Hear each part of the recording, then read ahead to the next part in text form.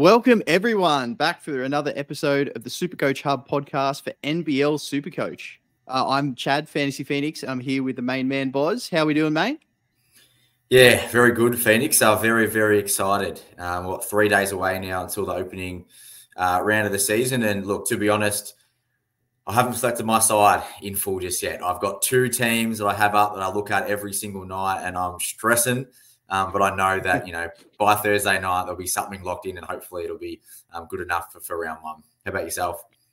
Yeah, I'm in a similar boat. There's I have got a little bit of toying with a cotton build, but no, I'm in a similar place where there's two avenues to go, and I'm sure that I'll probably go the opposite. Whichever one I pick will be the one that tanks. So we'll see how that goes when the season kicks off. But yeah, it's definitely getting exciting. We're very, very close now. Only a couple of days to go. So looking forward to it.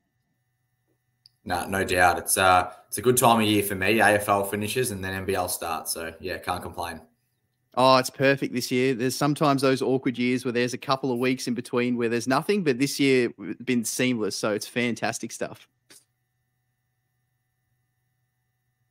All right. So everyone, if you want to make sure, if you're enjoying the content, obviously, please make sure to like and subscribe the video. And importantly, we've got a Discord too. So that'll be linked in the description below. Make sure to join up. There's obviously plenty of access with all of us. We're always in there talking, giving advice. And there's also ways you can join up to some leagues as well. So there is one league for an overall competition that if the winner will win a $250 voucher as well as one of those awesome Supercoach rings. Talk to Verns about that. He was the winner of it last year. And then there's also the charity fundraiser as well. So that league is $25 entry. 50% of it goes to the charity and the other 50% is all going towards the prize pool. So make sure to check those out and jump in as well. Right. So we can dive straight in. So obviously a couple of days ago, the Blitz wrapped up. So that is good. We got a little bit of some indication of what's going on. Was there anything that stood out to you, Boz, about any of the roles or any of the players throughout the Blitz?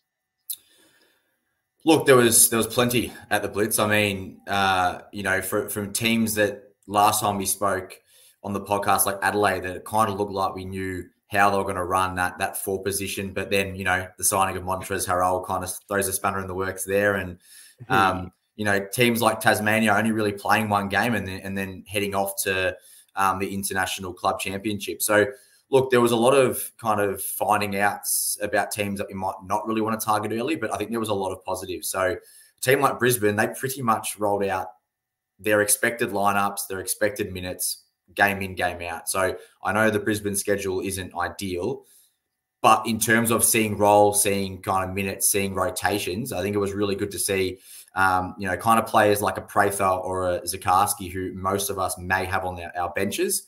It was just nice to see they were getting consistent minutes and putting up consistent numbers for that cash generation. Oh, definitely. So Brisbane was one of the teams that I was watching just with a lot of frustration that their schedule wasn't just, even if it was slightly better, just throw in a double or two before round 9.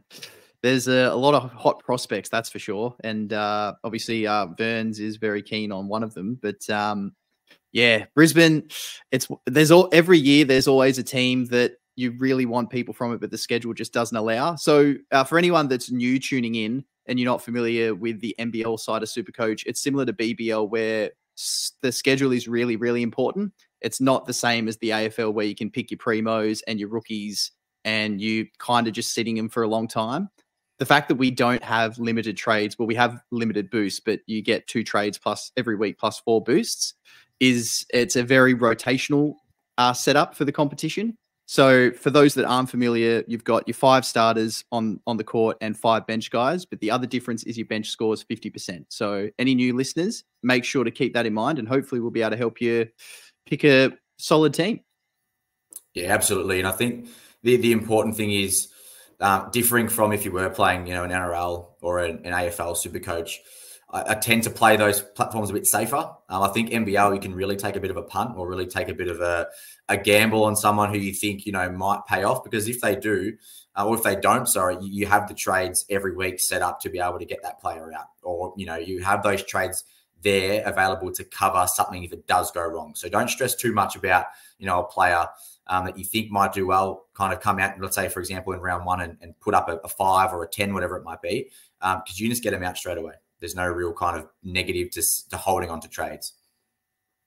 Yeah, that's a great call there. It's something that, especially if you're new to NBL Supercoach this year, you didn't play the format last year. Yeah, definitely something to keep in mind. That's a very good piece of advice there. If you take one thing from the podcast so far, I'd say that's it.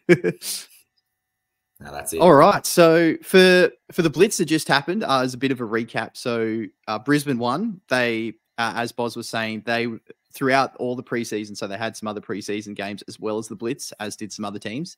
They pretty much put the foot down. They wanted to kind of build momentum, I guess, after a bit of a rocky season last year, and they didn't really hold back. There was a couple of sit outs throughout, but nothing too major. So Tyrell Harrison, big play for them. Rocco points per minute was pretty good as well. The import trio, especially one being so cheap and Casey Prather, was one to really look at. Some other teams, as Boz mentioned, so Tasmania only played the 2 Blitz games due to the fact that they had to go over to the Cup. But they did all right over there. They've played their 3rd game. I haven't actually got the stats from game 3. I haven't put that in yet. But the first 2 games was a lot different to the Blitz for most of the players. So I know a lot of people were a bit sheepish on Will Magnay from his performances in the preseason at the Blitz, but his performance over there has been the Will Magnay that we know and love, I guess. So 40 Supercoach points in their first game and 27 in their second. Hit the scoreboard. I think between the 2 games, he had 12 or double-figure blocks across the 2 games. So that's definitely one to look at. Is there anyone, Tasmania do have a sort of early double. Is there anyone you'd be looking at from the Jackies? Well, I think Magnay was my guy. I mentioned it last week on the podcast that I was a bit scared. But I think looking into it now, you can probably see that Scott Roth may have just been kind of easing their minutes in the Blitz just to make sure they were playing a fuller load of minutes come that Cup. So, Magnay is just firmly back on my radar now. But in terms of that double in round 3 that they have, there's nothing wrong with going a Milton Doyle. There's nothing wrong with a Jordan Crawford. These are 2 guys that have scored well in the past. And I think with the loss of Jack McVeigh heading over to the Houston Rockets on a 2-way, they need more scoring. And I know Doyle was at times last year, let's say, kind of ridiculed for his kind of passive play. He kind of was happy to sit in the corner, happy just to let other guys do the work. I think he will have to kind of increase his offensive load for the Jackies if they are thinking of going back-to-back. So someone like a Milton Doyle could be a guard that you could target in round 3 if you wanted to go down that route. Yeah, I think that's a fair call. I mean, obviously Dave was a big fan. Jordan Crawford was a huge reason for his success winning it all last year. He got him early and held through. The McVeigh call is obviously very, very big. He put up decent numbers throughout, not necessarily super coach for a lot of games, but just decent stat numbers throughout the year. And Craig Sword, who they brought in as that 3rd import, from what we've seen, and including the games that they just played over at the Cup, he's not going to be that guy. Lower minutes, not really great production on the stat sheet. Gorjak Gak didn't play in the Cup over there either, so he didn't quite get that read as the big man backup, sort of backup 5 that he probably could be in the league. It's an interesting one, the JJs. They're kind of like that team that great basketball team, as you saw, they won the chip last year, but does that translate to Supercoach? And that's the question that you want to know. Funnily enough, last year, teams like Adelaide, who finished 2nd, 3rd last, they're the teams you wanted to target because we're in a great basketball side, but geez, they had 3 or 4 guys that could just put up stat lines that, really helped you in the Supercoach format. Oh, for sure. It's I guess similar to for people familiar with some of the other codes. You might look at, say, AFL, for example, some North Melbourne players. They're not in the best team, but they're going to rack up the points for you. So, yeah, the JJs being very well rounded is a potential issue, as is the team just above them, the Kings. Now, looking through the Blitz, it was a big shame that Adams didn't play at all, and Tui obviously missed as well. We haven't seen their full squad in action yet. When they played that preseason game, Jalen Galloway was on the roster, but he didn't suit up. So we still haven't seen the full depth of the squad. Cooks is someone that I have still seen a lot of people going for with his credentials in the league in previous seasons. But yeah, I'd be wary. I know you guys spoke a lot about Cam Oliver last week. Is there anyone else from the Kings that caught your eye over the Blitz or leading into round one that might be worth a look with their good first couple of weeks schedule? I feel like it was Tui. So I think Tui really exploded at the Blitz. I know that Adams, someone who loves having the ball in his hands, was out the entire time, which was frustrating. But I think we saw that Brian Goorjian's probably going to trust Tui to be a starting 3, starting 4. It seems like he has the minutes over Galloway at the moment. It seems like they're happy to kind of run Cooks 20, 25 minutes a night. They don't really need him to be that player playing 30, 35 just because of how stacked they are. So someone like Tui coming in at that 191K could be a really handy, sneaky bench pod that potentially is in one of my teams that I'm trying to decide between. But again, is the 30-point games from Tui because Adams is out, Cooks is only playing 19 minutes, Space Cam's coming off the bench and being limited to about 25. These are the questions that just still weren't answered over the Blitz. So Sydney's, it's murky territory there. You know, as I said before, you can risk it. You got these 2 trades every week. Tui, if you like him, if you like what you've seen from him, go for it. But if it backfires, well, then you just trade him out. But again, you know, as super coaches, we like to try and be perfect and try and hit every kind of selection. So, you know, I guess it's up to you as who you are as a super coach player. But for me at the moment, Tui is someone I'd potentially take a gamble on. And I will be in one of my teams if I do choose that team by Thursday.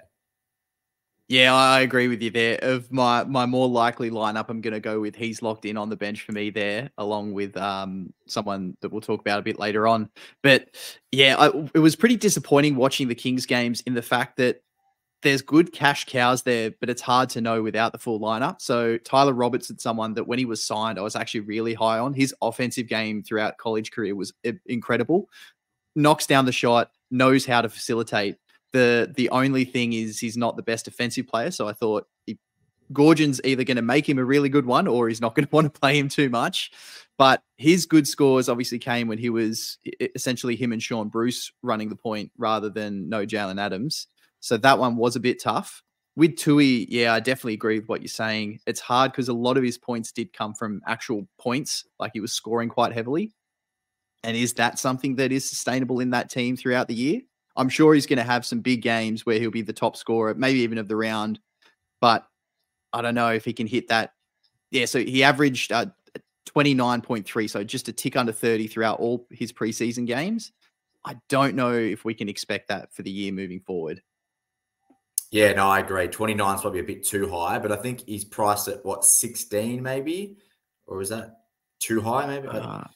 Be around, yeah, wouldn't be, yeah. It'd be around that. So, I mean, if you're getting 24, 25 as opposed to 29 from Tui, that's still going to be great cash generation, but also with these early Sydney doubles could be someone that you sneak onto your court, or it's a double that you're getting on your bench as well. So very interesting option is Alex Tui. Definitely so. Yeah, like you, I think he's someone that I've got locked in. We can talk about the big Space Cam Oliver, who he burnt me in the old format in a different way. I went a safe captain in the year that him and Machado were playing together. I went Machado instead of Oliver. If I had gone Oliver, I would have finished 6th, but I went Machado and I finished 11th. So I'm still angry that Space Cam played so well in that week where he wasn't meant to, but he has been fantastic. They don't really have that other really big presence that, you know, I mean, Luape, yes, but not a seasoned vet. He's plays a different game to Cooks. His shot's looking good as well. He has been locked into my team for quite some time, and I think he probably should be for a lot of people. Yeah, he's firmly in mine, is Space Cam. And I think we saw at the Blitz, and I know there was a DVG was questioning, last week, he's played the most amount of minutes for Sydney off the bench. Is that a good thing, or is that actually a bad thing that he's getting that run now? But I think we saw that in the games that he was off the bench, and then also in their last Blitz game where they rested a few blokes, he actually started. In all those games, he was getting the minutes. So it doesn't really matter if he's coming off the bench or starting. It seems to me that Space Cam will always get that 22 to 25 minutes, and that is more than enough for him to produce. He is a stat filler. Definitely so. He is, so for his whole preseason, he went at 1.62 points per minute, which is insane. Like if you're getting that from anybody, that is beyond incredible. So yeah, very, very, very much fine. I'm an Illawarra boy, so I'm a Hawks fan. And I was actually chatting to Brian Conklin a few years ago when talking to him about how he was coming off the bench. And basically, he said, "I don't care if I'm coming off the bench, but I want to be there on at the end of the game, and I want to be if I'm getting the minutes, it doesn't matter if I start or not." So hopefully, that's probably the attitude that Cam Oliver's got, and I'm sure there'll be plenty of games that he starts too. There's going to be some crunch time games where Gorge needs to have his main guys there for the long haul, and yeah, that'll definitely come for Space Cam. With Jalen Adams missing, obviously we only got to see him in that preseason game where I think he only played about 15 minutes or so, scored a 18 or 19 from memory. Is he someone that people could still look to start with their good schedule instead of, say, someone like a Bryce Cotton or something like that?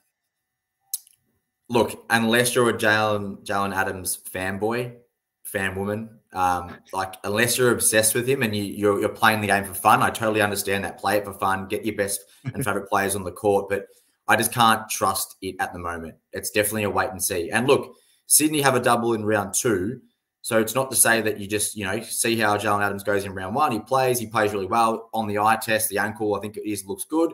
Okay, well, guess what? I started with Cotton. I have to downgrade, and my downgrade is now going to be to Jalen Adams. Like, there's nothing wrong with that. Yeah. But at the same time, I'd be very hesitant to start someone at that price with the injury history coming into the season, especially in ankle, because we know with basketball, ankles are probably the most common injury. Yes, that's been the curse of my playing days is ankles, but so I know the pain. But yeah, I agree with you there. Before obviously we saw the blitz, my initial strategy going in when the game opened was a Cotton build and just going straight to Jalen Adams in week 2. But based off what we've seen, bit underdone, as you're saying, I don't think starting with him, unless again you're a big Kings fan or a big Adams fan, yeah, is the right play. He's the expensive side of the piece for Sydney, but someone that's a little bit cheaper, Xavier Cooks, who's also quite expensive. I don't think I saw from him. I know he's kind of like some of the AFL players and NRL players mentioned the preseason. They don't really, the stars don't really care too much. But yeah, I don't think I saw what you probably want to see from Cooks, especially with how stacked that team is and how they're going to roll. I initially had him in my squad before the blitz, but now I've definitely cooled off a lot. What do you think about people going with Xavier Cooks? Yeah, look, you look at it now and he's still got a 32% ownership. And I think, new players to the game or someone that may have started their team when it first opened and hasn't kind of looked at it yet, you're picking him on name value. So that, he's been around the Boomers, he's played some NBA. So I can kind of see why the ownership's high, but you're right. If you were someone that was a keen watcher of the blitz in the preseason, you'd probably be backtracking a little bit. Now, not to say he doesn't just come out just like, in the AFL, an example would be like a Bontempelli. Does pretty well in the preseason, doesn't do, just does what he has to do and then comes out round 1 and, has 35 touches and 3 goals. So there's no saying that Cooks doesn't come out here and just have a double-double from the get-go with a couple blocks and he scores a, 35-40 to start the season. Yeah. But again, as a long-time Supercoach player, I like to see that from someone first before I trust it. Because as you said, we get burnt enough in in all formats of Supercoach. So look, haven't seen it, can't trust it. But again, if you like Cooks, if you like Sydney, sure, why not?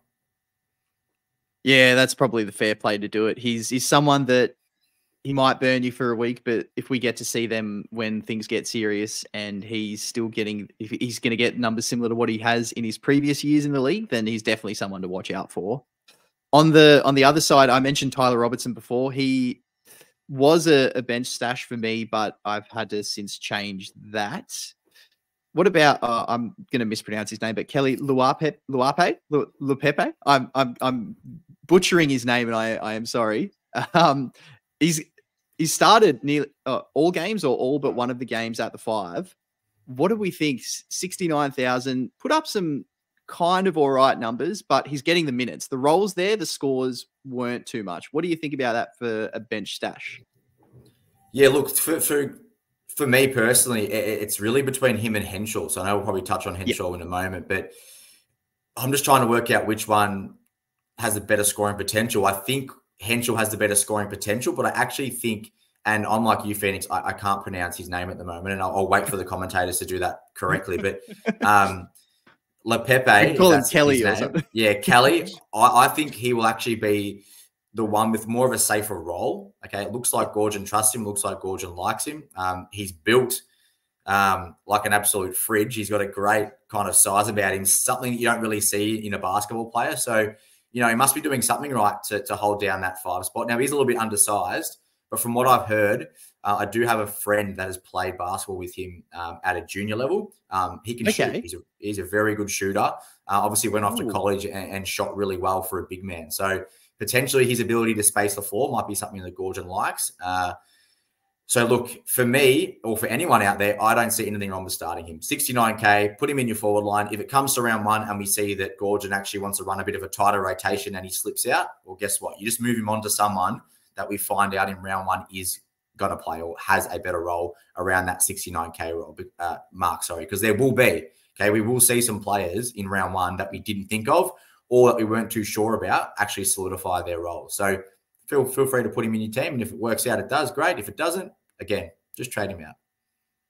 Yeah, that's a very fair call. As you've already touched on, obviously in this format, you can have those shorter plays. If you miss someone early, it's not oh no, I've got to waste a trade to bring him in. We've got the trades to use it or lose it. The boosts obviously a little bit different, but yeah, say you start a Henschel or some other people we might touch on a bit later on at that 69K price, and you see week 1 that Lepepe, Kelly's coming out and he's got the role and he's actually putting up good numbers, then it's not hard to switch across or even downgrade someone to him. So I think that probably covers off the Kings in terms of the main relevancy. We've got the top dogs, the lower down, and the essential lock in Cam Oliver. Anyone else from the Kings you want to touch on, Boz? Or no, I'm more than happy to move past the Kings, I think. Cool. All right. So we may as well just go in the reverse alphabetical order then, seeing we've done Tassie and Sydney. So next up is a team that is quite interesting with quite a few different options. We've got the Southeast Melbourne Phoenix. So I've got a team that has 2 of them in it, and I've got one where I don't touch them.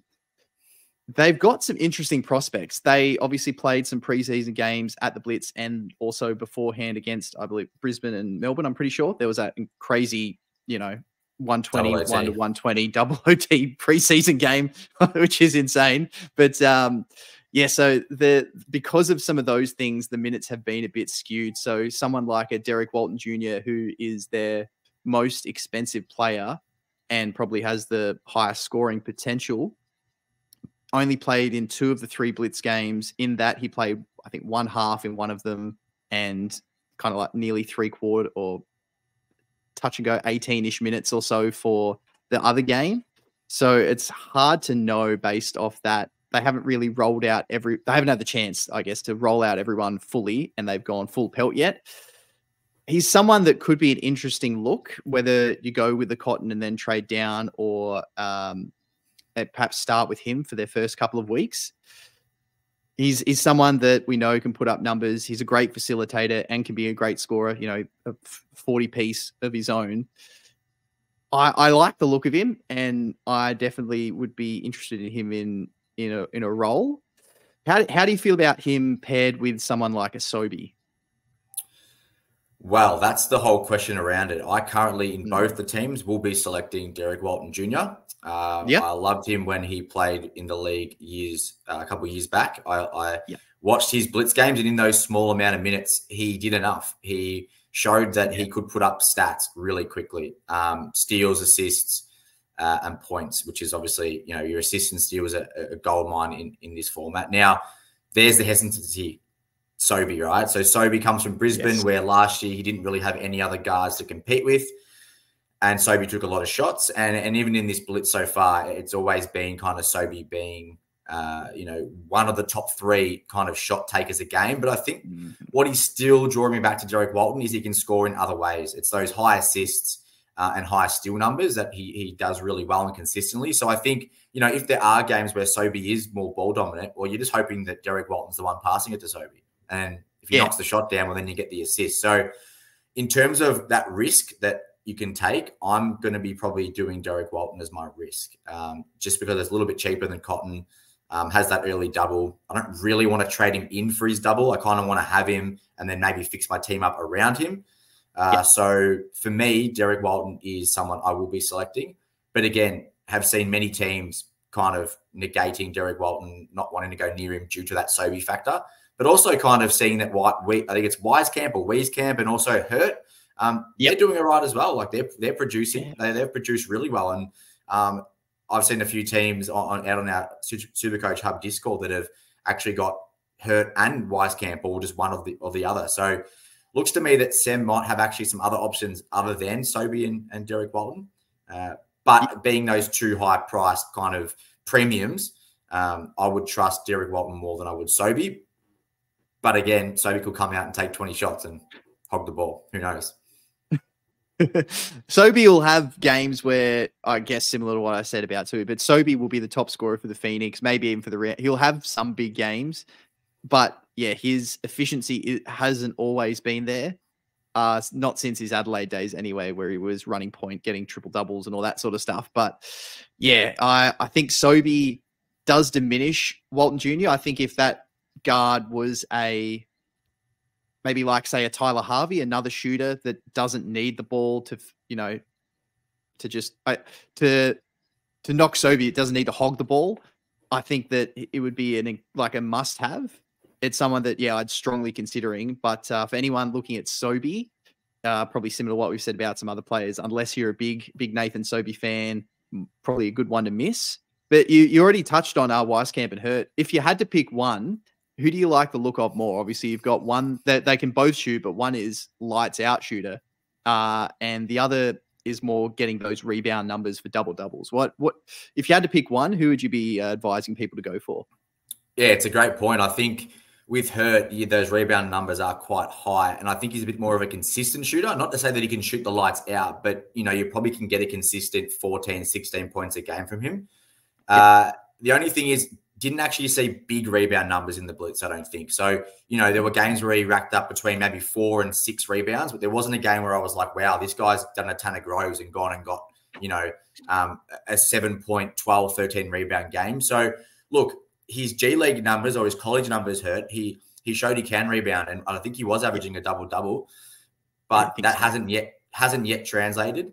With Wieskamp, it's kind of, what I noticed with him was it's similar to kind of like a Gary Brown from last year. You're either putting up 25 points or you literally can't hit a shot and you're putting up 4 points. Now, the one thing I do like with Wieskamp, and I have mentioned this on Twitter, I think it was about a week or two ago, that he actually has some great steal and block stats. And I know that's coming from the G League, but he did average just under 1 apiece. So he was averaging 0.9 blocks, 0.9 steals in the G League last season. So if that could translate, on those off nights where, his shot might not be falling and he's going through a tough time, you could probably still bank on Wieskamp getting a decent score based around on a few rebounds and a couple steals and hopefully a block a game.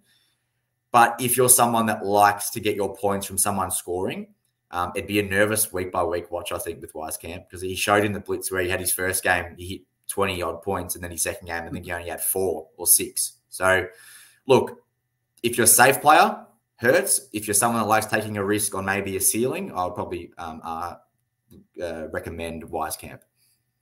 I think you've summed it up perfectly, especially based off their points too. The higher ceiling was Wieskamp and the more consistent stuff was Hurts. So that, I think, is the perfect way to put it. I haven't decided if I'd go with one of them or not. If I did in that, as I mentioned, if I had a couple of Phoenix players, it would be, Derek Walton Jr. along with one of them.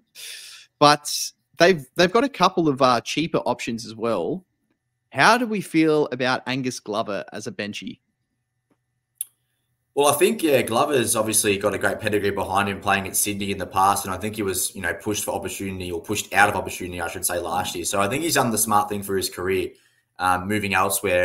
And it looks like he'd be rewarded with, a consistent probably 18, 20 minutes a game. And, Glover can at times do more than just shoot the 3. I think he's known very much for shooting the 3. But I think there are games we've seen where he's been able to kind of add a couple of rebounds, add potentially a couple of assists to his stat line. And for an 110K player, all you're wanting him to do is score, roughly 10 to 12 points a game to make that money. So I think Glover's role is really, really safe. I think I still have him behind Hickey, who I'm sure we'll talk about it at Illawarra, just because I think Hickey's job security in terms of minutes is a bit better. I think Hickey will be that sixth man that gets 20, 25, whereas I can see Glover at times maybe only getting 12 minutes to 15 minutes a night based on, kind of result, matchup, etc. So Glover still a very safe option. But if you're choosing between, let's say, him and Hickey, I probably would choose Hickey. But that's just me. Yeah, no, 100% agree. Not the Illawarra bias at all, but definitely agree there. With Glover, just touching on their rotation. So until the last game that they played in the Blitz, where they obviously didn't roll out any of the bigger dogs and or many of them, and got destroyed, Glover and, excuse me. Yeah, so why am I having a blank of his, I'm having a blank of his name. Oh, Foxwell. Oh, Foxwell. Yeah, so Glover and Foxwell, they seem to be the ones that are going to have that backup guard rotations locked down. Ben Eyre, who was that last year, aside from in that most recent game where he did knock down his shot really well, as he usually does, seems to be out of the rotation. And I think the playmaking of Foxwell and Glover's defensive abilities, and along with his ability to make the shot, probably have them over the top. So their roles... Well, the role for Glover does still look good, but I do agree about in comparison to Hickey, who we will definitely be speaking about soon. It was Malik Lewis for the Phoenix did some all right things. It's hard with the next stars, obviously, especially the younger ones, how they're going to transition into, unless your name's LaMelo Ball or Josh Giddey, how you're going to transition to the league playing against the men. And especially if you haven't been playing FIBA stuff before, how do you get accustomed to that FIBA style of play? Is Malik Lewis someone that we could start as a next star, or maybe he's a bit more of a wait and see, do you think? Oh, it's a tough one. I think I tweeted out maybe a week ago that I currently had him in my team, and I think that was off his second Blitz game where he put up a really nice stat line. I actually got to watch that game. I like his kind of length. I think he's got really long arms, he's a really good defensive player. He obviously needs the minutes to kind of promote himself to scouts and agents out there. So, look, I think Phoenix will give him the minutes, but there are a couple of games, I think the first and the third Blitz game, especially that third one where, they rested a few plays and he really should have kind of maybe taken a bit more of a leap. He really didn't do much for me. He kind of just put out the same 12 to 15 Supercoach points, which, look, it's still enough at a $115K price, but I think there are better options out there. And I think there's a better next star out there that I'm sure we'll talk about when we come around to Perth. There's a bit of a spoiler. Yes. Yeah, I agree with you there. Exactly with what you said too. I would have loved to have seen him do more in that third game, but he actually did worse, at least in the Supercoach sense, in that game that you were speaking about, where he had that good one. So it's a shame. And like a lot of the younger guys, he'll have ups and downs, but definitely not someone to shy away from, but there potentially is some better options. The next team is someone who we don't really want to talk about because they have a terrible schedule, but we will still touch on them, the New Zealand Breakers. So I think the only thing you could do, I wouldn't advise this, but I have seen people do, is starting the Parker Jackson Cartwright and then trading immediately. I know you guys spoke about it, and if issues arise, you might get stuck. But yeah, I think he's the only one we can look at now. But based off their Blitz and preseason performances, there's definitely guys to look at when they come back it's round 5 where they come back straight into the doubles. I'm pretty sure there's a few names to look at. Obviously, Mitch McCarron has been playing really well, chip on the shoulder, getting more opportunities, and back to well, obviously he's a bit older now, but back to that money-making days at Cairns and then the early Melbourne season. So he's someone that I'll be looking at when they come back through. Mooney took over a fair bit and had a really big game without PJC and an all right one in game 2. Is he someone that when the schedule opens up, when they come back, would you look at him as perhaps that base import price? Absolutely. I think we saw last year that, Lamb and PJC were both able to put up massive Supercoach numbers, working together. And I know Lamb's more of that 3-4 type kind of player, and Mooney's probably more the 2, the shooting guard. But I think it shows that, PJC doesn't, well, I mean, I think for New Zealand to win, he does have to do a lot, but he doesn't have to do too much kind of scoring. He's a very good playmaker, PJC. And I think Mooney can kind of bounce off him in terms of Supercoach production. So I think that would be the 2 that I would be targeting as soon as they get back from the US in round 5 with that lovely schedule they have.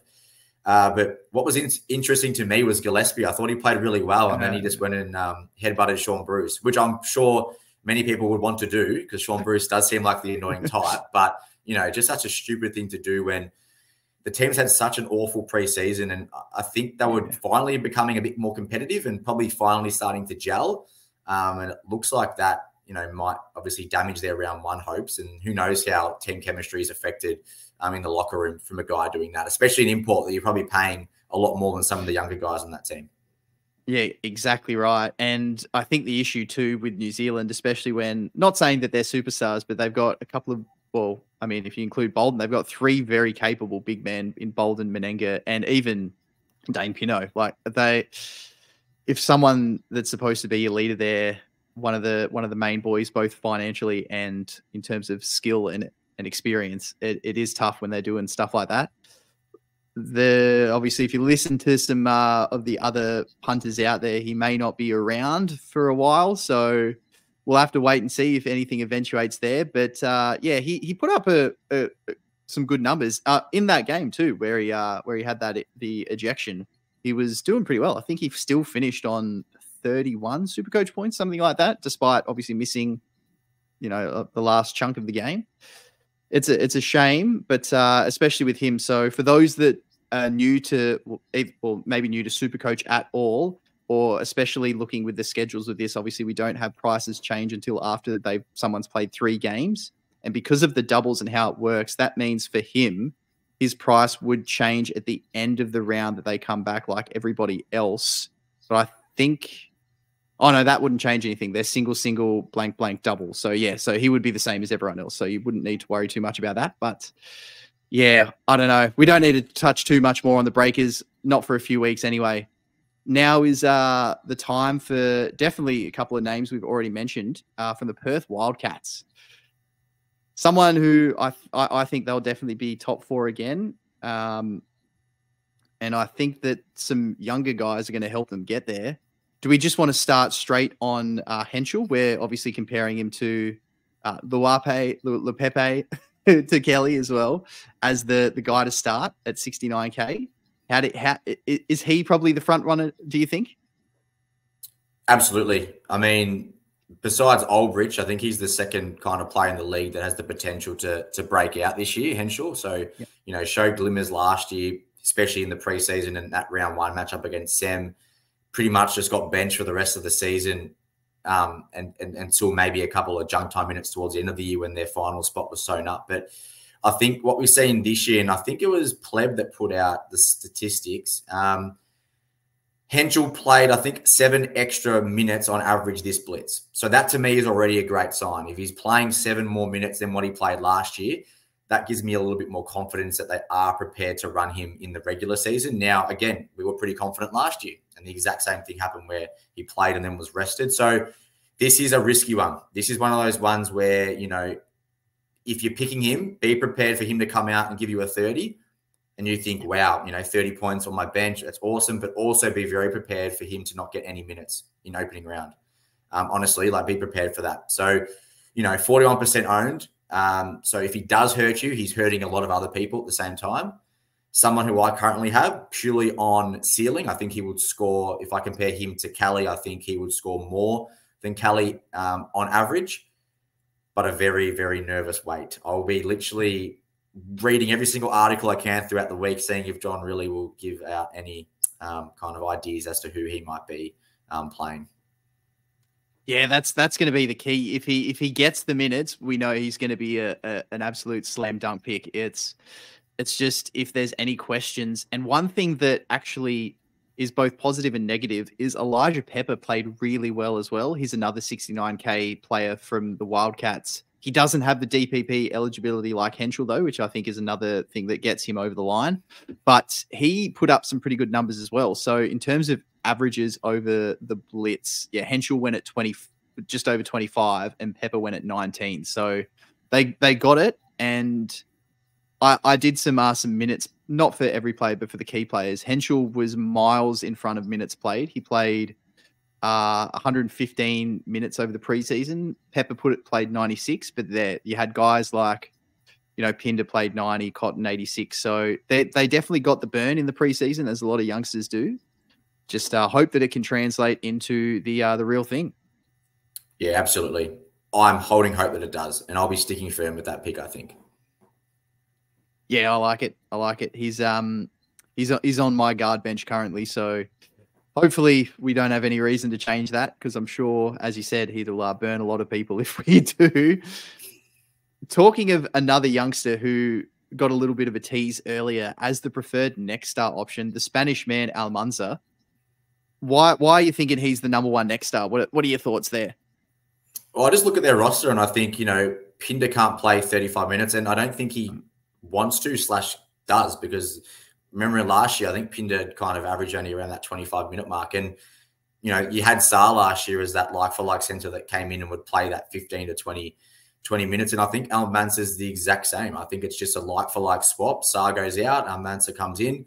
And I think he's shown some really, really good kind of games. He's put up, I think, a game where he scored, I know probably Pinder only played maybe 15 minutes in this game, but I think he put up 20 and 9 in one of the games and got some blocks and assists as well. So he's definitely a high-quality basketball. I played for the G League Ignite, if I'm not mistaken, last season. So someone who I think can have that impact that someone like a Bobby Klinkman, who came in last year and did really well for Cairns straight away, and Alex Sarr, obviously, we know where he is now, number 3 pick or number 2 pick in the NBA draft. There's no reason why Almanza can't come in and have an immediate impact. So he's currently on my forward bench. Yeah, I like it. And obviously he's another one with that, he's forward center, isn't he? So he's got that flexibility for switching around, which is also very handy, the DPP. Yeah, I like him. That game that you were mentioning, I think it was 32 Supercoach points he put up. So in games like that, where you'll probably have a few of those throughout the year, that's a good ceiling from someone so cheap, which is just like we were saying with Henschel. So cheap guys with big ceilings are definitely the tick. But I think if you, obviously he's a little bit more expensive, but one would have a more guaranteed role, as you said, with Perth's big stocks. Wagstaff's 87 years old. Surely he can't keep doing what he's doing. I think this will be his last year, but yeah, even David Aquera, he's not, going to be necessarily a premier guy. Maybe won't get too much burn. So he's got a lot of opportunity. Hopefully he can take it and run with it. Yeah, absolutely. And I think he gets every right to have that first crack. I know last year when Perth got in trouble early in the season with wins, they did fall back on Jesse Wagstaff, and it actually kind of worked for him. He brings that toughness, that veteran look. He doesn't miss a shot. Weirdly, whenever I watch Perth and Bryce kicks out to Wagstaff, it's going in every time. So I can see why they ended up running with him a fair bit more last season. But hopefully this season they don't want to rely on him too much. Maybe they just want him around the locker room, and they hope that they can get off to a good start. And hopefully Almanza is a part of that. Yeah, hopefully so. It's if you're a Wildcats fan, I think there's definitely a lot to look forward to this year. With you touched on Pinder before. I've seen a few people wanting to go the start with him. Obviously, they've got that home game round 1. They have the double in round 3. A few people thought they could maybe pivot him with someone else on their bench. I loved Pinder, obviously, as a lot of us did in the Cairns days. He was very fruitful for fantasy player then. I don't know how he's going to go consistency-wise this year. I think he's going to be a bit of a yo-yo. He'll have essentially just like the Blitz. I know minutes were a bit different, but he'll have a game where he puts up 40 and another game where he has 13 Supercoach points. Is Keanu Pinder someone that people should look to perhaps avoid, or you okay with someone going the pump with him? I think as a starting pick, look to avoid, but keep a very keen eye, because I do like Pinder's game. There were times last year where I was very tempted. You're right. You see that one yo-yo game that's up here, and you're so tempted. You're like, oh my God, the steals, the blocks, the rebounds, the points, everything. His game is great when it's on, but then that next game he puts out like a 10. And you think, wow, I've really gotten sucked in here. So he's that kind of Supercoach player that, you want him when he's up, but you do not want him when he's down. And I think there's far too many times, especially in double game week. So like you might put up a 35 performance in the first game week, and then you're looking at a 70, and then he puts up 8 in the next, and then you've only got, 40 points from him in a double game week, which is obviously not good enough. So look, avoid at the start, in my opinion, but keep a keen eye for a nice Perth run. And if you find some consistency, if he's fit into the team a bit better this year, by all means, have a go. But definitely be careful. Yeah, I think that's a good call right there. I guess the last thing probably to touch on with Perth is what is dividing a lot of the competition. Do you start with Bryce Cotton or not? He's obviously, what is he, a 5-time MVP, few-time championship winner, grand final MVP, absolute stud, one of the best the league's ever seen. Is he someone that is worth that price tag, or is the money perhaps spent spreading it out elsewhere?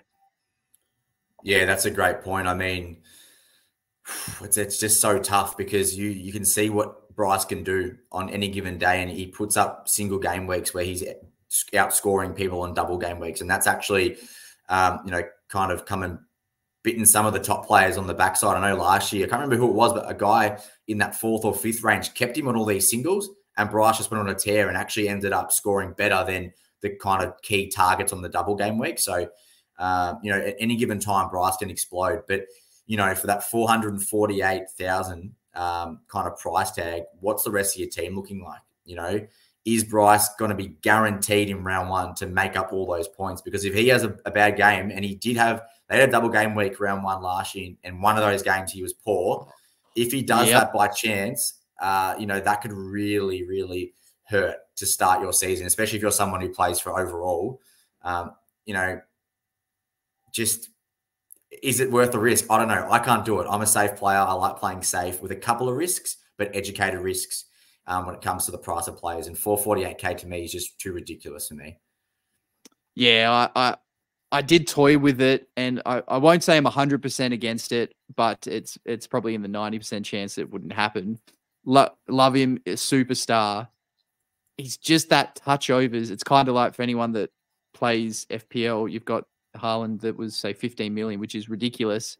For a couple million less, you got a little bit more to play with. I think if Cotton was around the 400 even mark, that he'd be a close to must start, because that extra 50K very much could be used elsewhere. But yeah, it's a bit too much for my liking, unless you're confident that he's going to go big, very big, like top scorer week 1. So you've got him as captain, and you can cover him in that double week with maybe a good rookie that we might speak of later. But yeah, I don't know. I couldn't advise people to do it, but I also couldn't talk you out of it. It's probably one of those ones, I think.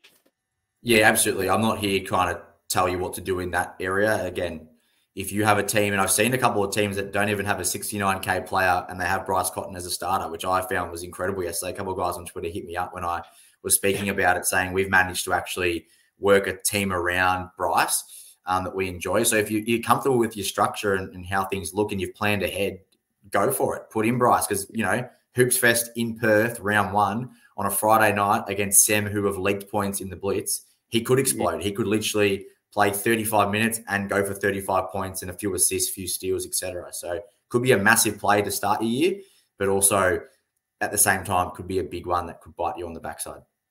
Yeah, I think so. I think that's exactly it. It's going to be either an incredible choice or backfires big time. But that's probably the main guys to discuss with Perth. The next team up is probably the most relevant, as they usually are due to their early schedule with the Australian Open. But we've got Melbourne United.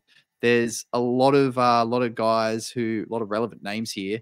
And one of the team options, I think I have 4 or 5 guys, but that's probably a little bit too many.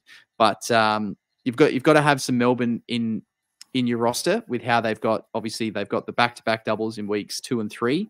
Means you don't need to waste trades early on them, barring injuries or anything like that, of course. But the issue that Melbourne have is there is a lot of mouths to feed at very important positions. Through the Blitz, we didn't really see Chris Goulding very much, and we only saw Delhi for parts of it throughout the preseason. If people are looking to start Melbourne guards, do you advise them to go anyway if they have to pick 1 or 2 out of the Goulding, the Delhi, Shea Ili, Ian Clark? Have you got a preference or feeling of what way people should go there, boss? Yeah, look, I'm leaning heavily to Shea Ili just for the price point at 250K, and he's another one just like Derek Walton I touched on before, great with his steals and assists, doesn't need a high points to obviously score good Supercoach. So I think someone like Shea Ili at his price is great. Delhi, of course, had a pretty good year last year. I was a bit surprised that he was over 300K to start this season. Potentially Supercoach did that on purpose just to kind of maybe, steer some people away from picking Daly. Daly's blitz was a little bit up and down, didn't play a couple of games, played a few, looked pretty good in most of them. It's Daly, come off the Boomers. He's still a high quality player. So I think if there was two guards, it'd be Illy and Daly.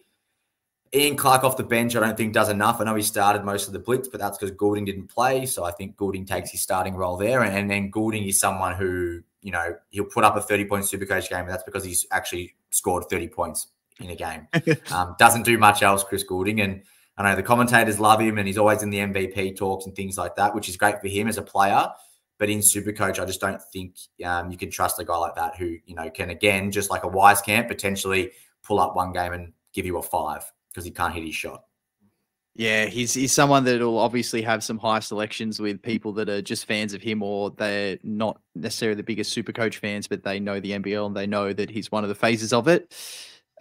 It's tough. I couldn't go with him unless, he had a few rough games, dropped a bunch of price and picked him up for a little bit of a schedule later on. But no, I'm with you. When I did my first initial team, when the game first opened, I picked two players that we'll speak about shortly first, but then the third person that I picked was Daly. I picked him straight away as the starting PG. I thought with their schedule, he's obviously been playing, with the Boomers. He's Daly. He's just the Iron Man. He'll keep running. He'll keep diving on the loose balls. He'll do it all.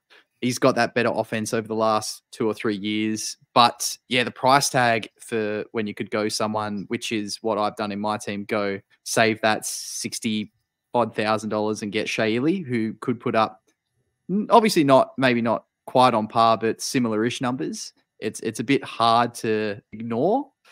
But I think if you're a fellow Daly lover, as a lot of us are, and you want to back him in, it's not the worst call either with their early schedule too. No, of course not. And the schedule helps, right? The schedule allows you to take those risks because you never know. There could be a double game week where they do have a really great 2 games and give you that, 55 plus kind of score that we look for in our double game weeks. Yeah, for sure. I think that we might not need to touch so much on this next man because I think he should be in everyone's teams as well. Jack White, he absolute star. He was good as a young rookie when he was playing for Melbourne before he went off to do the stuff with the Nuggets and everything over in the US. He's shown exactly why. He's catching those high lobs. He's grabbing all the boards, putting a couple of blocks up there, putting up points. I think he's a no-brainer pick, and especially with their schedule, you got to have him in there. Is there any reason why he thinks people could perhaps not look at Jack White? No reason at all. Just put him in there. Everyone's going to have him. So if he does stink it up by chance, it's not going to really affect you. Just an easy pick for the first, 5, 6, 7 rounds. Set and forget, as they say. Yeah, 100% with you. Now we probably come to the most contentious part. We've got the bigs. So we've got the man that's retired 2 years in a row and come out of it, but only a couple of months ago was not quite MVP level like someone else we're going to talk about soon over in the New Zealand NBL, but was absolutely dominating, putting up huge numbers across the board over there. And then someone like comparing him to Marcus Lee, who on his day is fantastic. He can, chip away with points, but he's going to grab a lot of boards, get blocks. He's a good presence there. They had not similar numbers. One definitely performed better than the other throughout the Blitz and the preseason, but I've seen a lot of people go with both or some go with one. Have you got a preference of how you want to go with the Marcus Lee, Rob Lowe situation? None. Yeah, I'm scared of it. It freaks me out. I had Rob Lowe for a while. I think I initially had Marcus Lee because, being signed by Melbourne, you think, all right, the import gets signed, they're going to guarantee the start. Then Rob Lowe obviously starts in those preseason Blitz games. Had Rob Lowe.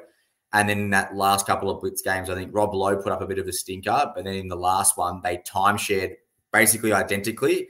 And they both put up decent games.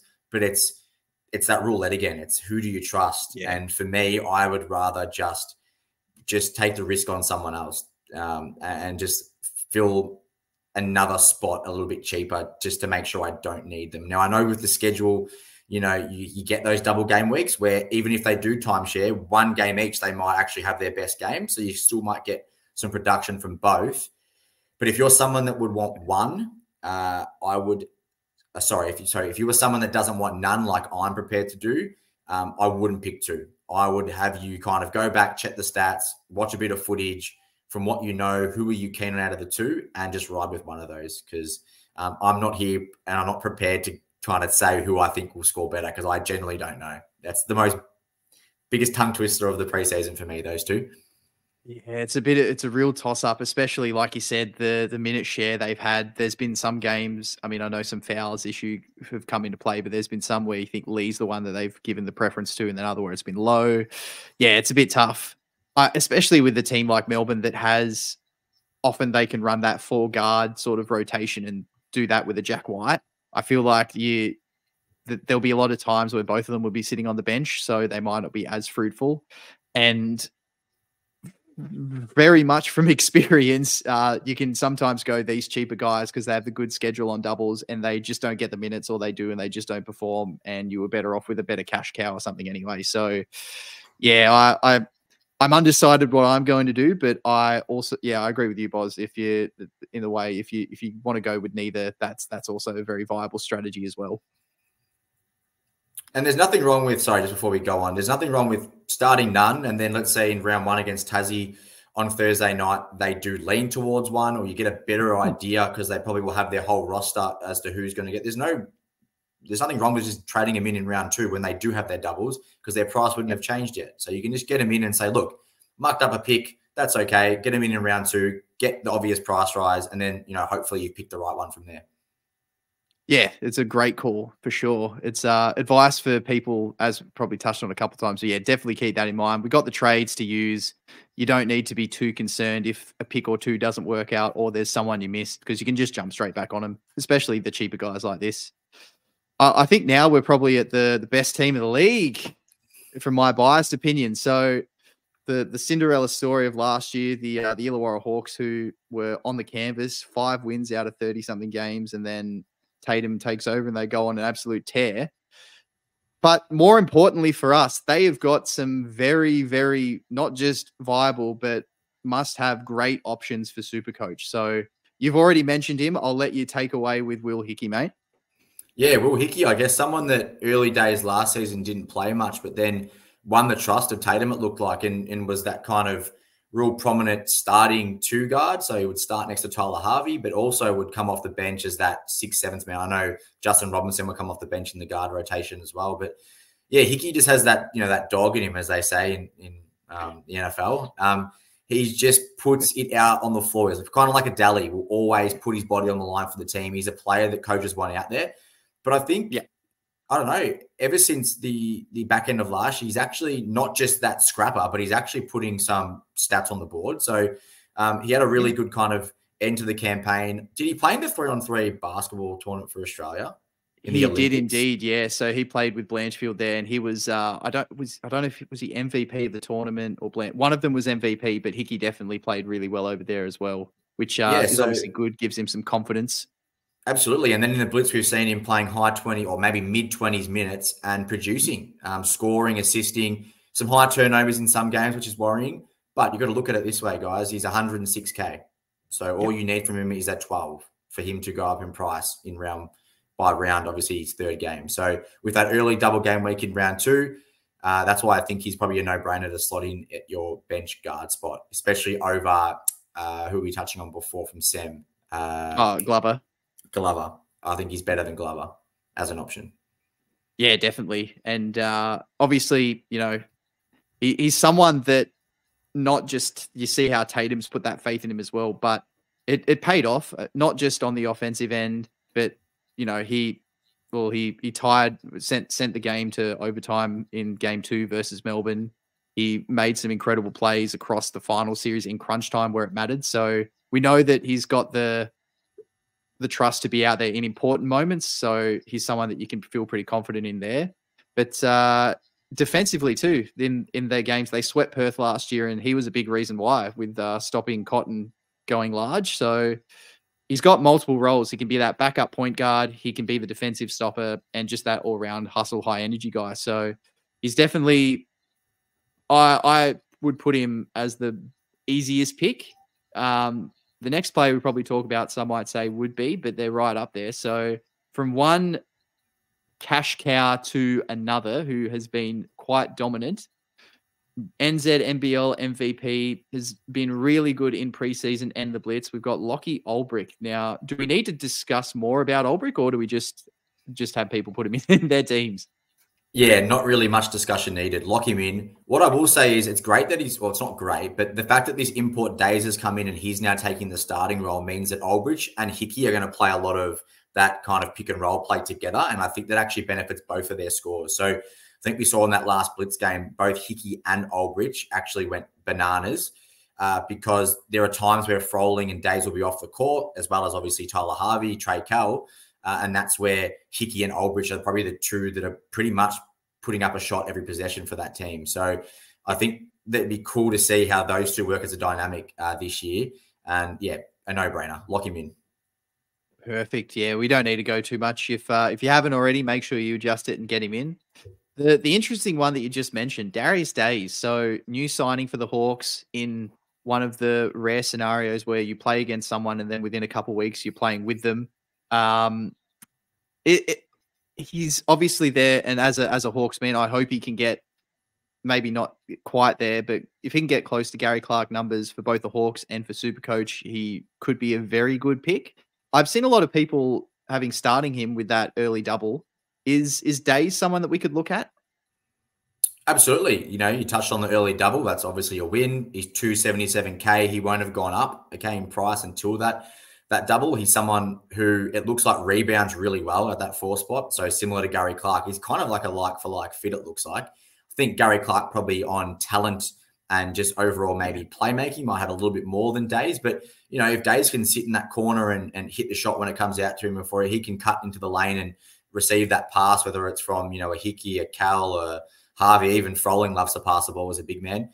There's no reason why he doesn't get those double-double numbers. And for someone like me who really likes Froling, and spoiler, I have Froling in one of my teams to start, Ooh. I'm actually getting a bit nervous in terms of rebounding because I think I was banking on Froling being a bit more of a monster on the boards this season. But with Days coming in, it feels like he might be a Gary Clark Jr., just stealing those rebounds for fun. Especially as someone else we spoke about, but Hickey and the guards out there, the guards all like to rebound too. You know, you've got Hickey, Lee, even hopefully Dan Greeter gets back out on the floor. Those guys all love to grab the boards as well. Trey Kell.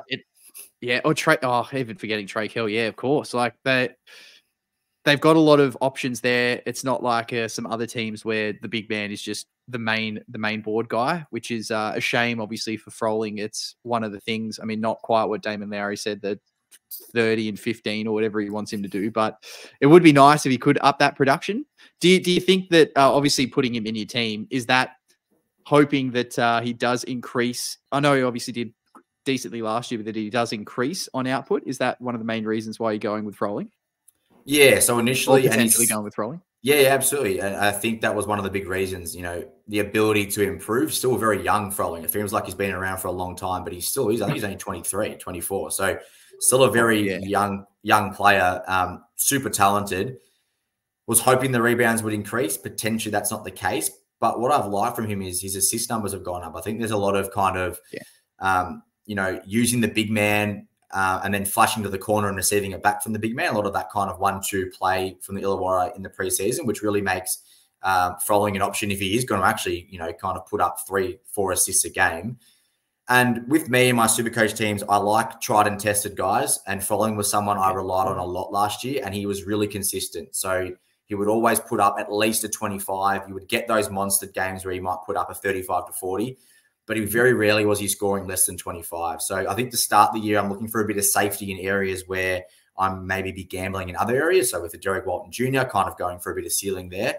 Having a Froling in that first round where it's all the single game weeks and that double game week in round 2, just someone that I can really trust and someone that I've watched a lot of basketball be played by, who I think will, you know, produce well enough for me. And then ideally I just get him out in round 3 for another center that's on the double.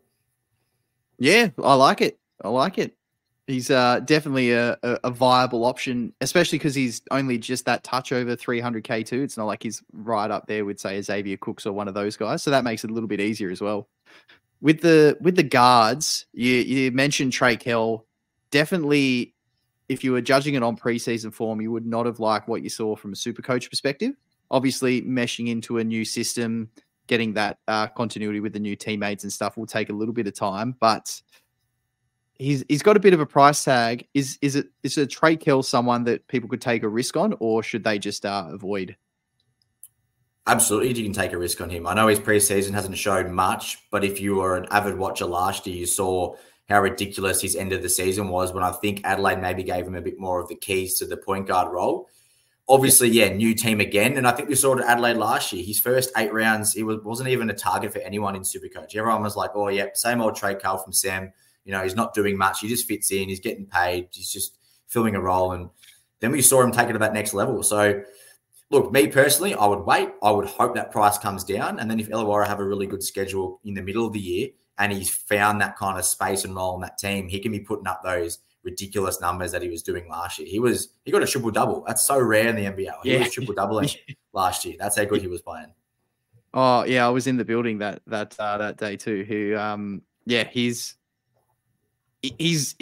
at his best. He's the perfect super coach fantasy, like the fantasy player you want. He wants to get the boards, but also the cheap boards as well. Knows how to facilitate and put the ball in the hole himself. He's an exciting prospect as an Illawarra fan. And yeah, as you said, potentially throughout the year could be an exciting prospect again for Supercoach. Is there anyone at the Hawks you wanted to touch on? Obviously, Harvey's there too. Been in a few people's teams I've seen as that early double. People have put like a Blanchfield or a Hung Jung Lee. I probably wouldn't go down that path. But yeah, anything else that you want to touch on from Illawarra? Not really. I think Harvey had a really good back end to the year. So I think he's priced actually a little bit unders, I think. I think he will get better than that 280K that he's priced at. But again, with that early only one double, I think there's better options you could start with from Illawarra. And then those bench guys you spoke about, there's way better options out there. Like if you're choosing those guys over, even like a Tui or an Olbrich, even a Henshaw, a Kelly, like I just wouldn't do that. It's not worth the risk. I don't think their upside's high enough. Nah, definitely. Especially for such a deep spread team as well. There'll be days where one of them will get minutes and then they'll sit on the bench most of the next game. So probably couldn't trust that. But a team that we were pretty high on one of their players as was very justifiable, who unfortunately isn't the case anymore. We've got Cairns, who would be soon to be led by Taron Armstrong, but unfortunately not for the first couple of weeks. So not quite as relevant. You touched on Tanner Groves before. Big man, big beard, just grabs the boards, puts up scores. He knows what he's doing, and he kind of they're different players, but he kind of reminded me of like the John Mooney. Like he's not going to score 25, 30 points, like actual points, but he'll get a double-double almost locked in. I liked what I saw from him. What about the other imports, Bradshaw and Edwards? What do you think about those guys? Yeah, I think Bradshaw probably showed more than Edwards. I think Edwards is kind of like a Chris Smith of Brisbane last year, but probably a better player. I think he's a bit more consistent than Chris Smith. So Edwards is really good at scoring the ball, but unfortunately it seems like that's really all he can do. And that's fine. Like Cairns will think that that's a great addition to their team, which he will be, especially when Taron's running the floor. But for Supercoach, I think, just banking on someone scoring a lot isn't the way I'd probably take my team. So look, Edwards, fine player, but probably not the greatest Supercoach player. Happy to be proven wrong. And then you got Bradshaw, who I've seen a lot of teams actually sneakily put him in. Now, I don't want to speak too much about him. He's not currently in my team, so I'm not trying to not say anything so no one picks him. But it seems like there are a few people out there that want to kind of keep him on the down low. But he seems to be someone with Taron out, looking like he's probably going to be, even though he looks like a 3-4 type player, so that kind of taller player, probably could actually facilitate a bit and actually put up some really nice stat lines in terms of your points, rebounds, assists, steals and blocks. His last season in his old league, he was great again with steals and blocks. There's a theme there. I really like players that are great defensively, obviously because they're worth 3 points a pop. So if you can get a couple of steals or blocks a game, that's going to really help your overall Supercoach game. So I think out of those two, Bradshaw is a genuine selection. I think I've seen a lot of people actually sneak him into their forward or guard spot because he is that dual eligibility. So he's someone that, if your structure allows you to have 2 single game weeks with him to start, and then you're happy for their double run coming up, feel free to start him. If not, wait till round 3. And if he's good, get him in. Yeah, I think you absolutely nailed it there. He's an enticing prospect as soon as that schedule is enticing, for sure. And someone that can be pretty consistent too. I know I mentioned it. You want guys with ceilings, especially for single game weeks. But if you've got someone, so Bradshaw, his scores at the Blitz, 26, 26, 27, ignoring that last game where he hardly played. But yeah, so very consistent. And that was with a lot of turnovers, obviously without Taran. It's someone that, as you said, if you can afford to have it on the singles, not too bad. So Cairns have also got. I know I did touch on Groves, but did you want to mention anything more about Tanner Groves, the big man? Oh, look, not too much. I'm a big fan of him. I have my one team where he's in it. The other team he's unfortunately not. Someone I'll be keeping a keen eye on if I do go the way of not selecting him. Yeah. But definitely a selection that would be warranted to start with that double-double kind of factor. If he is getting a double-double on those singles, you're pretty much getting your score to a point where it might cover, not having someone on a double game week. So, yeah, Groves, a fine selection to start, in my opinion. Yeah, I like it. They've got a couple of cash cows there. One that was very hyped early on, and I think people might have cooled off a little bit in Jonah Antonio. And then they've also got a couple of forwards/bigs in AK Gack, who put up some good numbers at times last year, and also Kyron Galloway making the jump across from Adelaide to hopefully get a bit more opportunity. Is there any of those guys that you're interested in, or if you had to pick one, or have you thought about any of them? Well, at the start of the Supercoach opening, I really liked Kyron Galloway. He was someone that, when given the opportunity in Adelaide, put up some really good Supercoach numbers.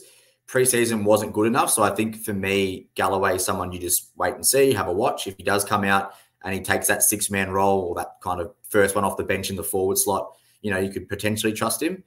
I think Jonah Antonio has become a relevant option purely because of Taran Armstrong being injured to start the year.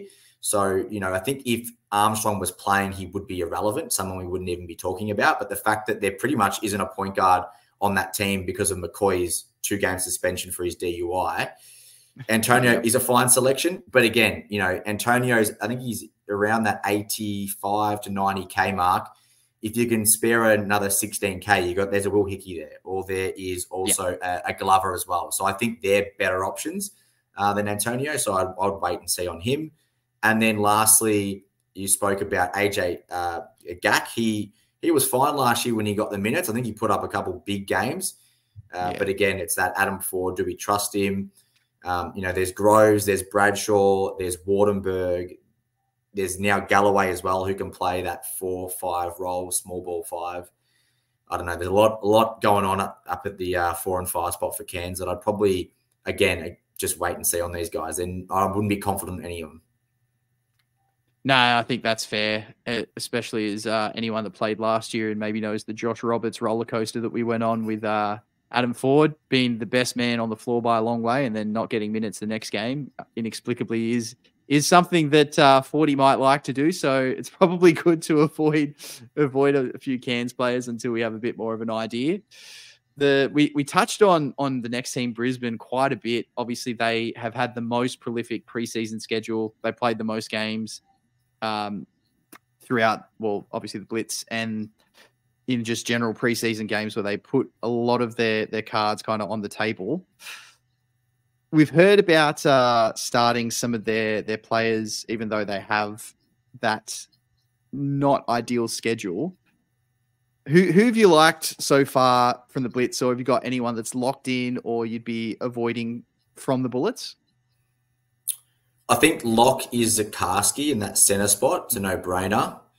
I've seen some teams without him, and that's fine. I guess those single game weeks, the cash generation might be slower than what we would like, but that's okay. I think Rocco at 99,000 is a fine pick there. Prather, 140K. Gets a little bit expensive. It's unders for who he is as a player. But with that schedule, sure. Do you really just want to kind of churn away at him making money? Again, Josh Bannon didn't play in the Blitz. Not to say that, Yep. you know, he's going to take all his minutes, but he will be taking a chunk of those minutes. Not sure when he's meant to be back. Probably I would personally just skip on Prather until round 3. If his first 2 games he puts out like 235s and he's a must-own cash generating player, then you find a way to get him in. You might use a boost, or you might maybe sacrifice getting in someone else for him. But he's someone I wouldn't really kind of aim at looking at early. And then lastly, who I like is, you know, Tyrell Harrison at 230K. I've seen some people starting him. It's interesting. But I guess if he's putting up the blitz numbers, he's popping up 35s and 40s. That's what you can get sometimes from a double game week. So there's no saying I don't think he averages 40, let's be honest. I think he's more about that 25 average probably. But, you know, if he continues his hot form, there's no reason why starting him wouldn't be a massive pod play, especially in round 1 with all those singles. Oh, I think that's the key thing too. Obviously, everyone's on the single round 1. So if you've got someone that can put up some good scores, and maybe it's an old brick or someone that's on the center bench that can cover him with a double the next week, it's not the worst start. I spoke earlier about how Cam Oliver was ridiculous in his points per minute. The only player to eclipse him and who played a lot more minutes and a lot more games was Harrison. So it is tough. You look at how well he performed and you go, I need that in my team, but just the schedule is a little bit iffy. And as you mentioned, Bannon not being there, when Bannon's out there, obviously not saying that he'll take minutes at the 5, but he's going to get boards. Is that going to take away from that Harrison ceiling? It's a bit of a watch this space, I think. Yeah, I actually did toy around with having Harrison in my team, and I worked it out that in round 2 you could put Harrison to the bench, and then if I had Almansa in the center spot, he could then switch with Cam Oliver, Cam Oliver becomes your center, and then Almansa swaps with Tui, and then Tui becomes your double game week player in that round 2. Therefore, allowed me to keep Harrison. But then again, it's not like Harrison has that double game week coming up. He's forever on a single until like round 8. So, you know, it might be something that gets you ahead early in the season, but once all those doubles start creeping up and there's a lot of great centers like a Magnay or a Groves or a Humphreys in round 3 with Adelaide getting those doubles, they're the guys you want because they will outscore Harrison guaranteed, most likely on a double. Yeah, for sure. They've got the imports there too. Well, the new imports in Bateman and Cook. They had a couple of good. Well, one had a good game at one game. One had a good game in another. Not too bad, but I don't know with their schedule. I don't think they're all that relevant early on, unless, as like you were saying with Prather, they really light it up in the first couple of weeks, and you got to get them in for the cash gen. But yeah, I think we can probably steer clear of those guys. Anyone else at the Bullets you might have an eye on? No, I like Isaac White's game. I think he's a good little guy, a bit of a pocket rocket, can get inside and score quite easily. I think he has a pretty good transferable Supercoach game, just needs obviously the minutes, and that would be something I'll be watching throughout the season until they're doubles. But I'm not stressing on any Brisbane players until they get relevant. That's when I'll be really kind of looking to put in those big dogs. Yeah, I think that's very, very fair. We probably don't need to touch too much more on Brisbane with their schedule, but a team that is semi-relevant early on, especially for the first 3 weeks, the final team, the Adelaide 36ers. So in Rabble, we've had coach firings, imports have been let go last year. It hasn't been the greatest of 12 months, 2 years for the Sixers, but they, aside from the coach issue, they look to be kind of settled now, but then they bring in Montrezl Harrell. So we'll just start off with that. Probably one of the biggest signings the NBL's had. How do you think that affects the team? Well, I think it kind of takes out of consideration a Lat Mayen or a Nick Marshall in terms of a solid bench role in that forwards kind of spot, because I thought they could actually carve out a role if they were just going to kind of put Jarrell Martin on the side and not bring in an import replacement. But I think now that they've obviously announced the signing of Harrell, I mean, he now becomes relevant. I know he's coming off an ACL, but I've played a lot of NBA fantasy, I should say, in the past. And as a 6-man at the Clippers, like, he was just a great asset. He was a double-double machine, would come and bully all the bench players from the other opposition. So there's no reason why Trez doesn't just come into the NBL and kind of dominate, similar to Tyler Cook's last year. I know Trez was seen, I think he put it on Instagram that, you know, everyone's doubting him and he's really motivated and the goal is to get back to the NBA. So what better than to have, 8 weeks in the NBL where you can really showcase that. And not to say he's going to be a selfish player, but, he'll get what he needs to get. He'll put up those 12 and 12 games if he needs to in a couple blocks. So I'm looking forward to seeing him. hopefully he's not as rusty due to the knee injury compared to what he used to be, because he was very athletic. So yeah, fingers crossed he can obviously do bits for the league in terms of, you know, membership and jersey sales and you know, watching of the game, but also Supercoach wise, I think he can put up some good scores. But I'll wait and see till they're doubles. Yeah, I think that's probably the safest way to go. Yeah, absolute machine. So hopefully you can get to somewhat of his heights here in the NBL. That'd be really, really cool to see. We don't obviously get to see, well, we get superstars, but like people of his caliber, we don't get to see every single year. So it's good when they come through. Hopefully he can perform. But it's obviously a shame for the reason why he's here. I mean, they do technically have an import spot up their sleeve if they wanted to release someone, if they could afford to keep him and he didn't get an opportunity. But him being here, obviously, is Jarrell Martin not. So I think Jarrell Martin is still in some teams. So if he is, you got to make sure you get rid of him now. He's not going to be playing for, I think it's the first 2 months at least, but it's one of those not guaranteed injuries where it could be a bit iffy. So make sure Jarrell Martin's out of your squad. But someone who I think should be in your squad, either starting with potentially, but 100% come their double, Kendrick Davis, absolute star. I know you mentioned earlier you love those guys that get the steals and the blocks. I remember, like, I always love those guys that come in and they're, led the G League in assists, led this league in assists, kind of like what happened with Scott Machado coming in. Kendrick Davis, he looks like he's got a great Supercoach game for us. Do you think that he's the viable starting option, or do you wait a little bit? It's a tough one because he's a gun and we've seen his ceiling and he's put out 40s. So there's no reason why he doesn't match someone on a double game week. It's tough. I've toyed around with him being in my starting team. He's currently not in either of my teams, but he's the number one target for me in round 3. There's no reason why I'm not getting him in round 3. Could bite me in the backside, to be honest. He could come out and have those 2 really high ceiling games at the start of the year in those singles. He might come out and have a 40 and a 40. I'm not losing money on him, but I am losing points. So, you know, at the moment, I'm backing in a Shea Illy over him, and that's the choice I've had to make just based on the double in round 2. Okay, so I'm banking on Illy to pretty much outscore Davis in 3 games compared to Davis's 2.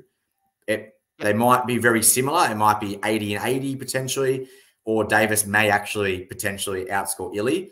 But for now, I have not got Davis, but I can see why there's, you know, I think 20% of people that are starting him, and there's a rightful reason for that. He looks awesome. Oh yeah, definitely. So he's going to be one of the exciting players to watch, both for us Supercoach fans and just in the league in general, which is really, really cool. There's a couple other guys at the Sixers. You hit the nail on the head earlier with Montrezl Harrell affecting Lat Mayen and Nick Marshall's prospects, but there's another cheaper guy who has actually been pretty consistent and I think can do some things for us. It's old boy Jason Kadee. He's had some decent scores across for his price, especially across the Blitz and preseason.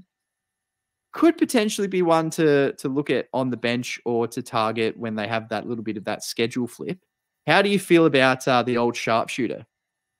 Well, I think last year, you know, Kadee and McCarron kind of just got in each other's ways. Not their own fault, just, you know, they were both signed as those veteran guards, and it's pretty hard to be relevant in a game like Supercoach when there's someone else who basically plays the exact same role as you. So I think touched on before, you know, McCarron's headed to New Zealand, bit of a chip on his shoulder, wants to show that he can kind of get back to where he was when he played for United.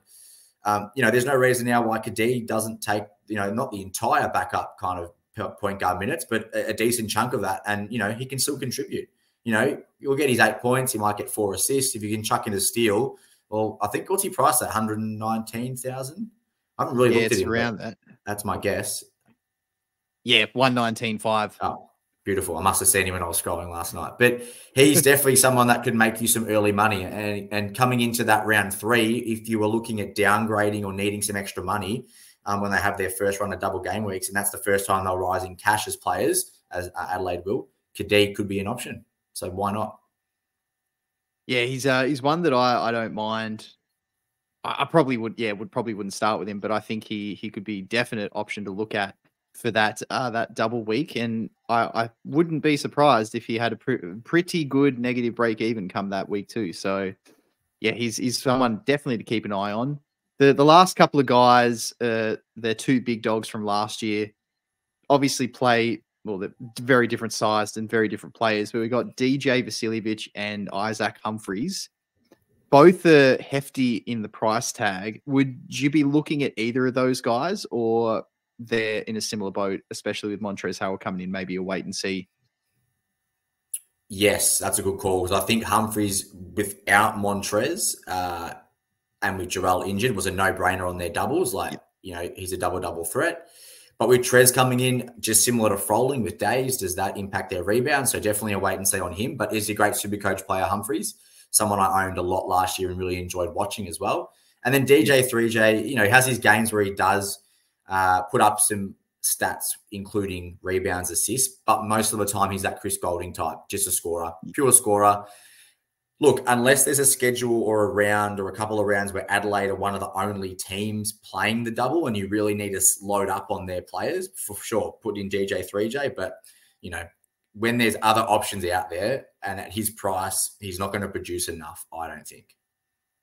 No, I think that's a fair call. I mean, I shouldn't say burnt, but last year I had him a little bit too when he should have really gone bigger and he just didn't quite perform. But I guess a prime example, so in the last game that he played for the Blitz, he obviously didn't play in that blowout, but he played in the other one, 36 minutes, and he had 19 Supercoach points. So it's not exactly the great point per minute. He's on the opposite side of that scale that we want. But yeah, I don't think that he's facilitating a little bit better, but with Kendrick Davis out there, and especially if they've got Montrezl Harrell who can just grab it and go. Yeah, I don't think that he's going to put up the assist numbers, but who knows? He might go really well, and he might be someone that we really need to look at come their double time. Yeah, absolutely. Is there anyone else from Adelaide that we want to touch on? I think we've probably covered most of the key players there.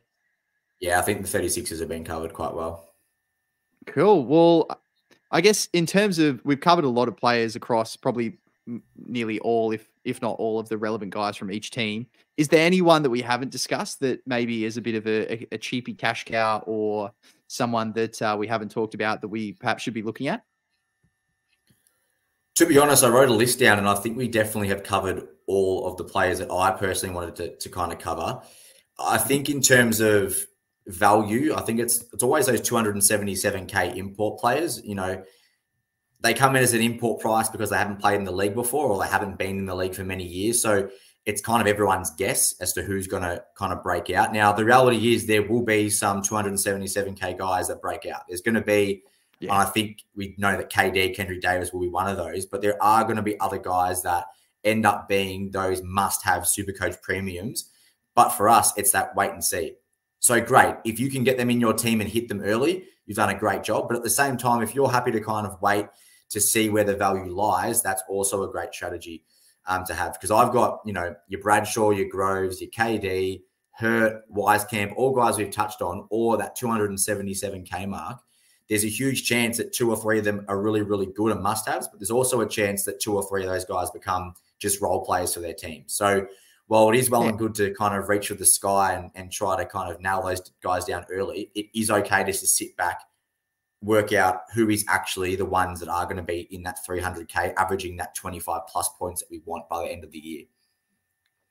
Yeah, that's exactly right. I think, and to the flip side of that too, there's always going to be some that you think might go really well, and they're the ones that drop cash. So a prime example would be Christian Doolittle last year. He was someone that dropped from import price to like 150 or whatever it was, and then all of a sudden he was averaging 30 odd points or Supercoach points a game and was a must have. So it's kind of like in the other fantasy sports, that rookie roulette, this import roulette. There's going to be some that you're going to want, but you can't get the pop, and there's going to be some that you might go that don't. But as Boz said, as we've mentioned a few times, the luxury in this game is we have the use it or lose it trade. So if you're on the wrong end, it's not too hard to switch across. So hopefully it works out, but if not, it's not the end of the world.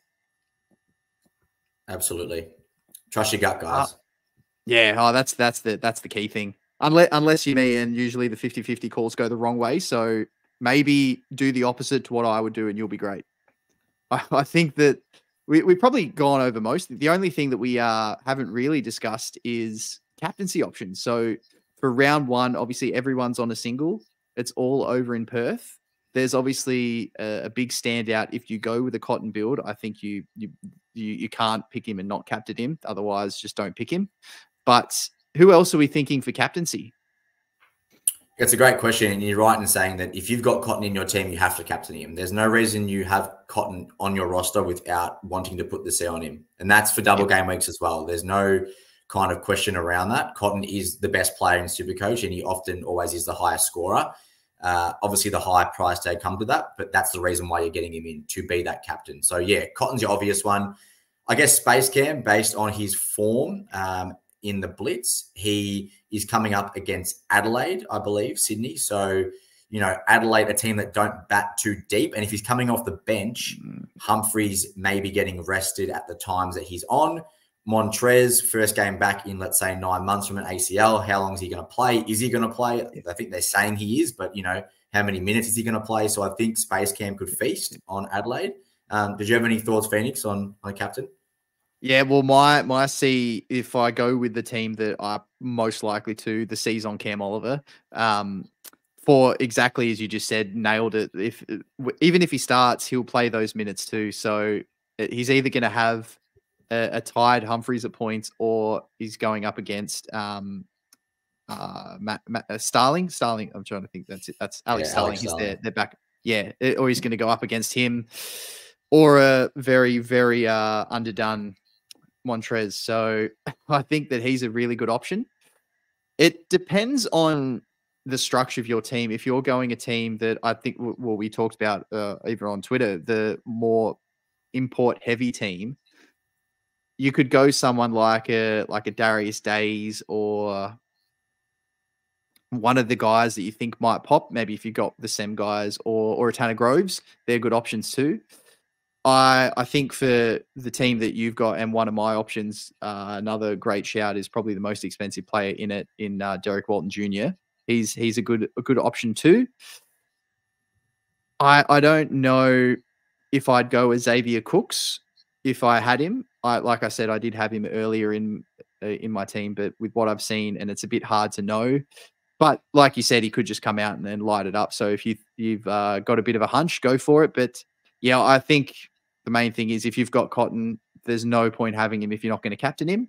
And there's probably a few good other options as well. Is there anyone else that you might be a good shout that we haven't spoken of?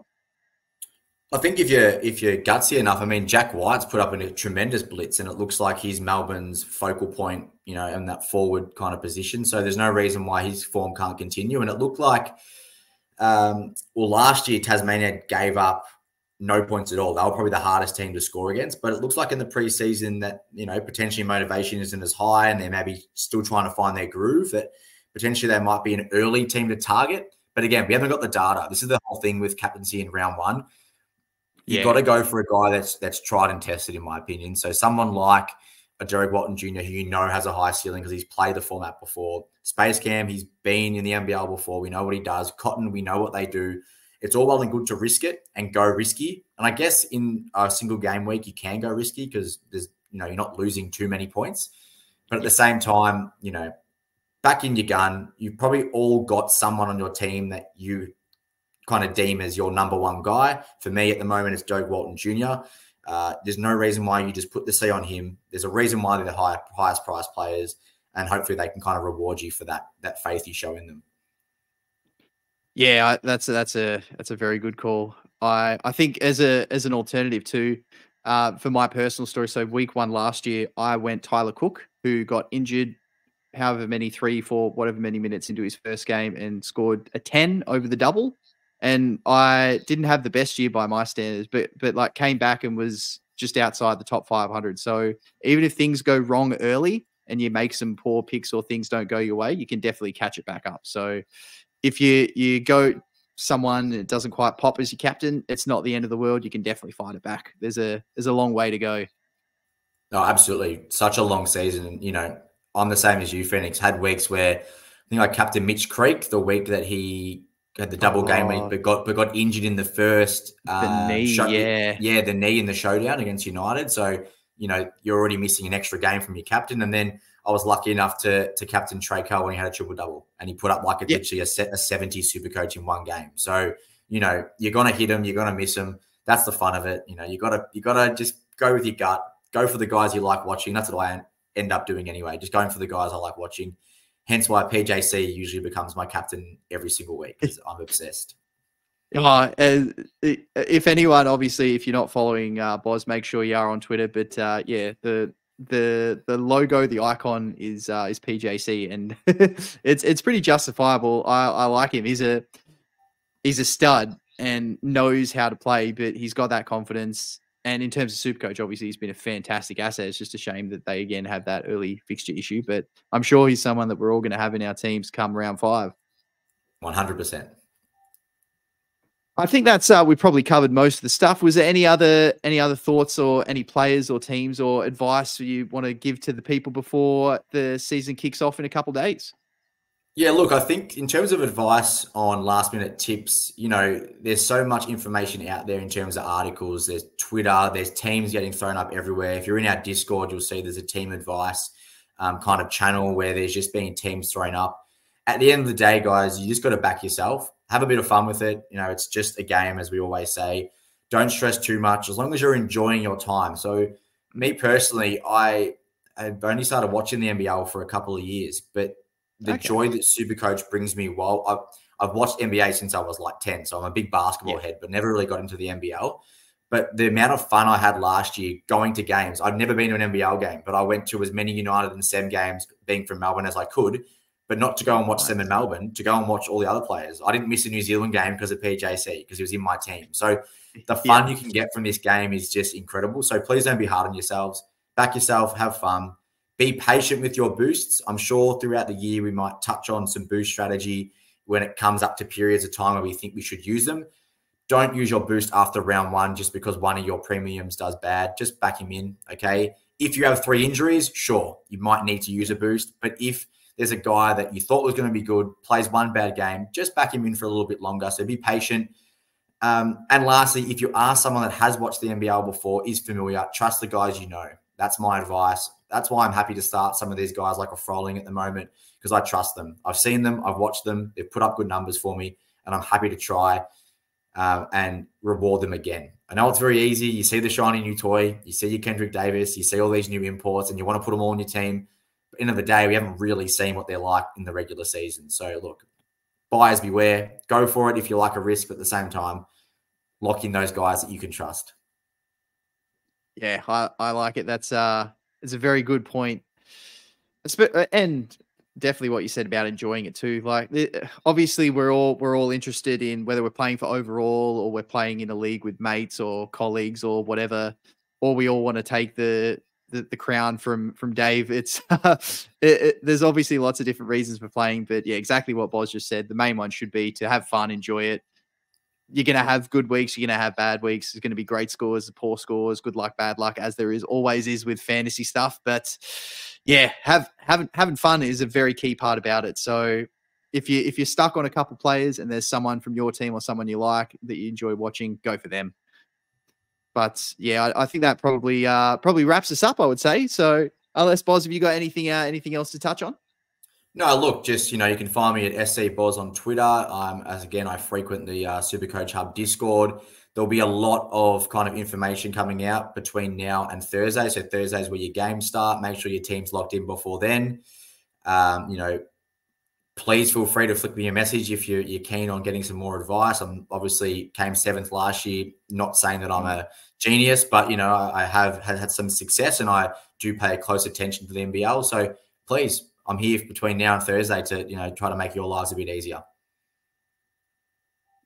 Yeah, the Supercoach Hub has got a lot of experienced talent and successful coaches in there. Obviously, if you tuned in last week, you've got the winner. You got 7th, and what was Vern's 13th, 15th, wherever it ended up being.